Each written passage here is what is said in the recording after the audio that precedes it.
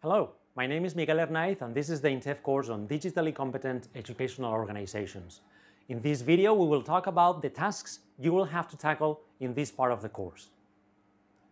After we delved into all the aspects that are important in order for the more pedagogic dimensions of our school to become enhanced with the help of digital technologies, now it's time to put into practice everything we've learned to make the change real, or at least to outline a more advanced project.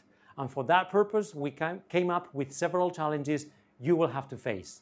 The challenges are interchangeable and can also be applied to other contents. They can even become work strategies in your organization, and you can implement them in order to achieve that sense of community we mentioned many times throughout the course. What do you have to do then?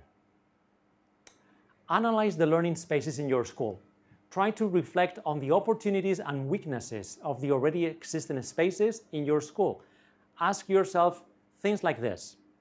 What are those spaces for in practice? How could we improve the way the space is used? How could we enhance the way it is used? What role does technology play in this space, and what role could it play in the future? Does the configuration of the space favor the use of technology? The problem with this space is the space itself?